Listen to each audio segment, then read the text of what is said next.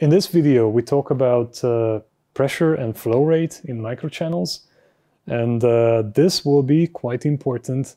So bear with me and memorize what you see here, because if you ever work with microfluidics, then you're probably going to need this. And there's also an exercise that you can do in relation to this after the video. So we talk about the Poisson equation, not Poisson, as some people pronounce it, Poisson. And application to channels with different cross-sections, and then the relation to flow control in microfluidics. So first of all, the Poisson equation. If you have a pipe or a microchannel for us, and again, you have inlet pressure, outlet pressure, characteristic length. This is the boundary of your cross-section, denoted by gamma.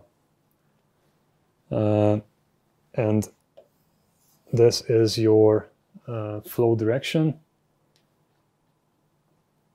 And yeah, often in literature you find the pipe called duct or tube. That's totally valid, but for us this is a microchannel. So the flow velocity, often denoted by V, here denoted by W, don't let that confuse you.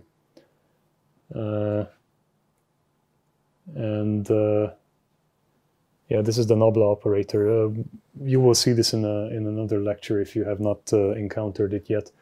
But so this is a differential form. But don't let that confuse anyone. That is just to mean that this is a dynamic system. So there is something changing here. Change in pressure, change in flow direction, and the change in flow velocity is expressed as such. So pressure, viscosity, flow direction, and velocity are related as such. Assuming constant velocity in longitudinal direction and a fully developed laminar flow. What does that mean? That means the parabolic flow profile that you have already seen, where flow velocity is the highest in the midsection and lowest close to the vol. Actually, lowest means 0. So on the boundary, which is denoted gamma here, flow velocity is 0.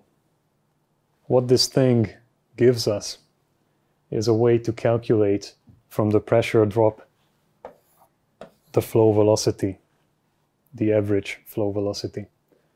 And the hypothesis was that an analytical solution exists for the mean velocity. In this case, in the circular microchannel. You can find my original source down here if you would like to gain more information, but this one and the next one is the most important for you. So circular and rectangular microchannels, that's the most important for you. And yeah, this is a laminar flow. That has to be stated. So here we have our tube with circular cross-section. If you measure the pressure before and after this tube, then you can do your calculation. And what you also need for this are 3 parameters. So semi-axes B and C, major and minor semi-axis. And of course the pressure drop, where the inlet pressure must be at least equal to the outlet pressure, but should be typically higher. So this is valid for situations where you have pumping.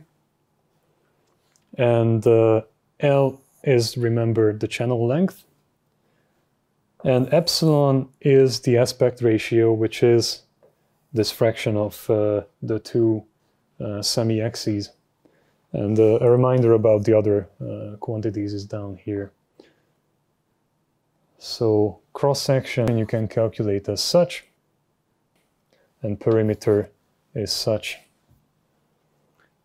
Rectangular microchannels, this is typically what you will work with. this circular cross-section calculation is for tubing. So this one is for your regular microchannels. And again, the hypothesis is the same.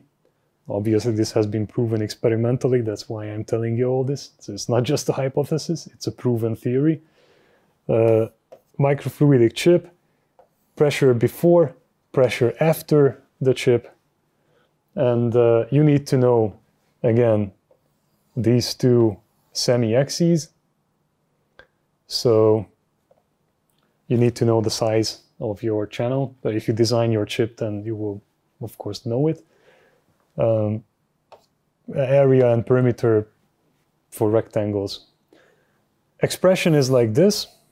So again, mean velocity expressed by knowing the pressure drop. The rest of the parameters in the previous case, in this case also, you can get from the geometry. And also you need to know the liquid viscosity. So once again, semi-axes B and C. B is the major axis, C is the minor axis. Inlet pressure, outlet pressure, channel length, and the aspect ratio. But what you really need to know here are semi-axes, length, the viscosity, dynamic viscosity, and then the pressure drop. And then you can calculate. And about flow control. So it's one thing to know the flow rate, which is just flow velocity multiplied by channel cross-section. Unit is cubic meters per second. We will talk about liquid pumps in another lecture, in the lecture about actuators. They are not perfect flow rate generators. So if you remember, microfluidic flows are pressure driven, most commonly. So this parabolic flow profile that you get, that's a pressure driven flow. P1, P2, and P1 is typically higher than P2, especially if you use pumps. And problem is back pressure, that that either you have pressure pushing back, or the liquid itself can create some back pressure. When you introduce it to the microfluidic chip, you need to squeeze out the air, and that creates a back pressure. Or as the tubing expands and contracts, there can be many effects causing a back pressure that lowers the flow rate, as this equation or as this expression tells us. So Qmax is the theoretical maximum flow rate, maximum pressure achievable, and the back pressure.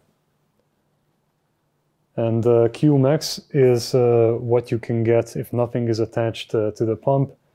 And likewise, Pmax is the maximum back pressure that the pump can take. This should be available to you from specifications of your product. So it's good to be aware of this. And usually to counter the effects of back pressure, we use check valves that allow only unidirectional flow.